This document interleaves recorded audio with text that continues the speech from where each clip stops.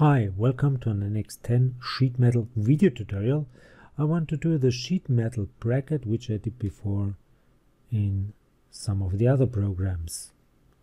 So let's start. There are two possibilities to go for a sheet metal part.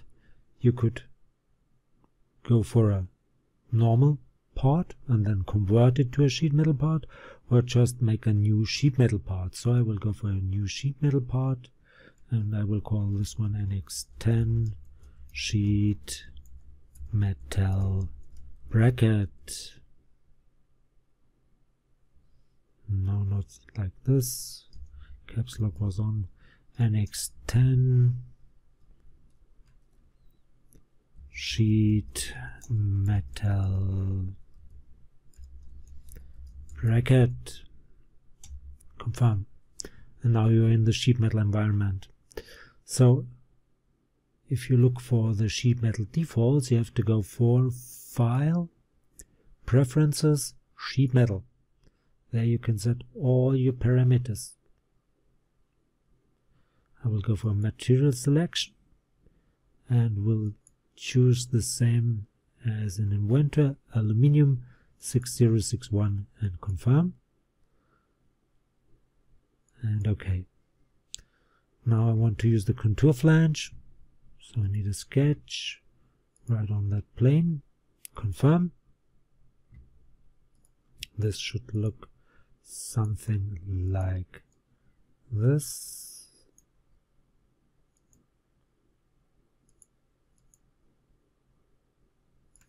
Okay, make this line horizontal, make these two collinear, put this point onto that axis right here, and that line should be coincident to this axis. So make collinear. Now give it some dimensions. This should be 120. This should be 60. That distance should be 50.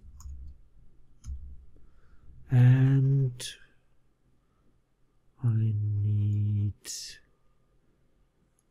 a radial dimension.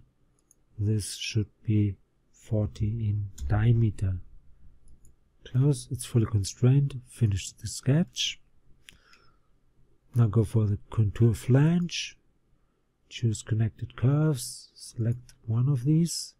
Make it symmetric. Make it 30 millimeters. The thickness is according to the material selected. Please take note, you can only make it in this direction, so the material is on this side of the sketch or in the other direction. There's no neutral selection, so it's in the middle. And I will go for this one and confirm. Maybe let's hide the sketch.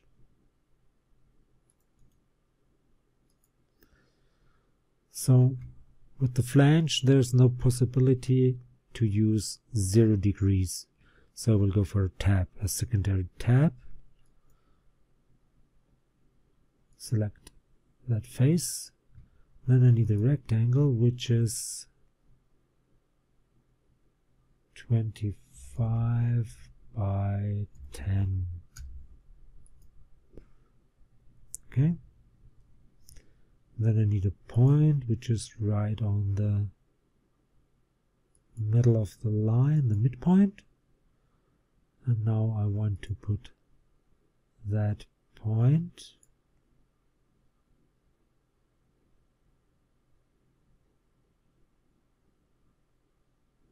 this one onto the edge, and I want to have midpoint.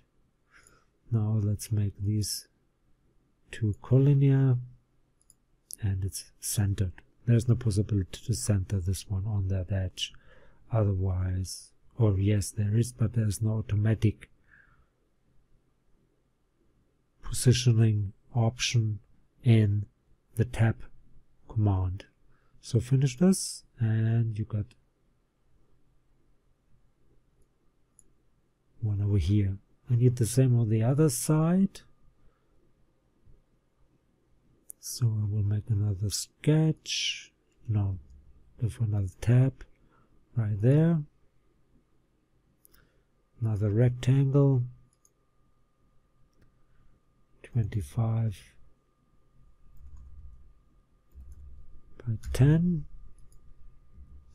Again, put a point right on the center of that line, close this one, and then put the point onto that edge, centered, and then these two should be collinear. Finish the sketch, and OK.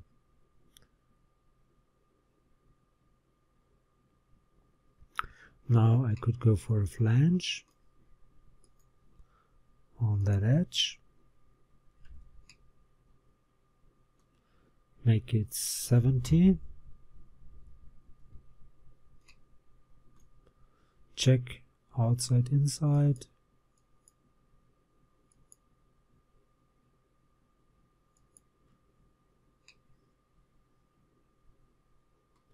that's the length reference. I would go for outside, and the material is inside or outside. I go for inside, apply, make another flange right here. This should be 20. That's the default angle. That's OK, and apply, and another one over here, and this one should be 10. Okay, now I could go for my chamfers. Let's go right here and take care.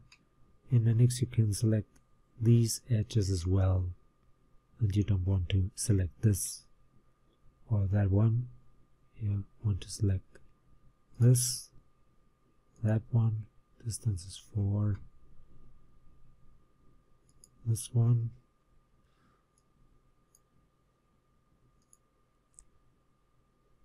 That one, and this one, and that one, and OK. And I got my model. Now you got two choices. You could go for a flat pattern and or for flat solid. So let's check the flat solid. You select the stationary face and then just confirm, and you will get, let's hide